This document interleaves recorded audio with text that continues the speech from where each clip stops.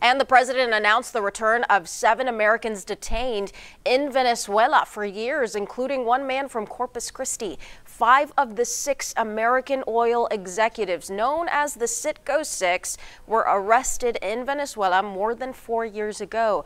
The executives are Alirio Zambrano of Corpus Christi, Jose Luis Zambrano, Jose Pereira, Jorge Toledo, Tomu Vidal, Matthew Heath, and Osman Khan.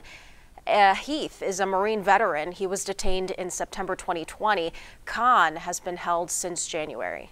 Wherever there is an American arbitrarily detained, including in Venezuela, we're looking at everything possible we can do to bring them home. In exchange, senior administration officials say the president made the, quote, painful decision to grant clemency to Frankie Flores and Efrain Campo, known as the narco nephews. Their aunt is Venezuela's first lady. They were arrested in Haiti in 2015 on drug trafficking charges and sentenced to 18 years. U.S. officials say during months of tough negotiations, it became clear releasing them was essential to getting the Americans home.